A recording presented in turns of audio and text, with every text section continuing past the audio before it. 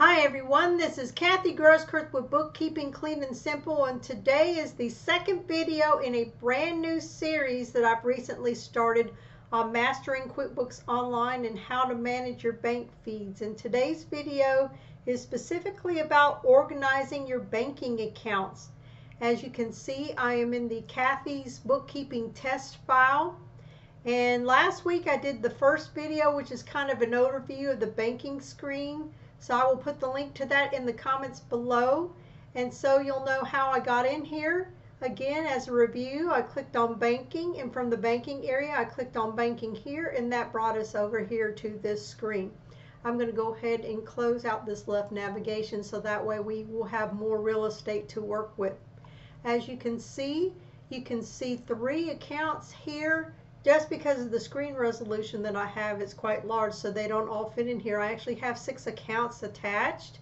So if you click on this list arrow over here, that'll show you the other 3 accounts which are hidden. And you can click on this one right here to go back to the beginning.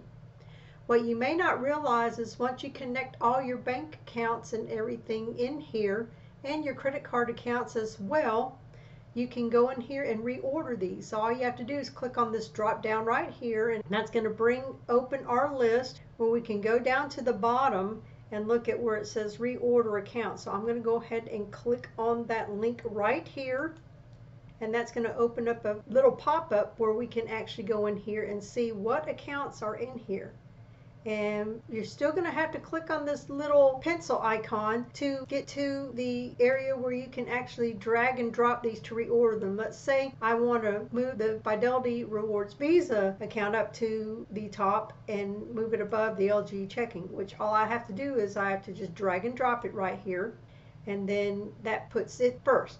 Now, I usually recommend that you move the account that you want in the order of most used to least used. So that way the one that's most used is the one that shows up from left to right. So anyway, that's what we're doing here. Is I use the Fidelity Rewards Visa a lot. So I want to make sure that that's the account that I have first, that I focus on that first thing. And then the LG checking is the one I do after that one. Now, once you do that, you have to remember to click on Save right here. And then once you do that, you can go ahead and click on this X right here, and that will take you out of this screen. And it looks like that our Fidelity Rewards Visa is now in front of everything. So anyway, that's basically all I wanted to show you today. So next time, I'm hoping that we'll be able to talk a little bit about the baby gear options here so that you can turn on or off different parameters here, but we will cover that next time. So anyway, have a wonderful day, everyone. Take care, and we will see you very, very soon. Thank you for watching. I would love it if you would subscribe to my channel and share it with others.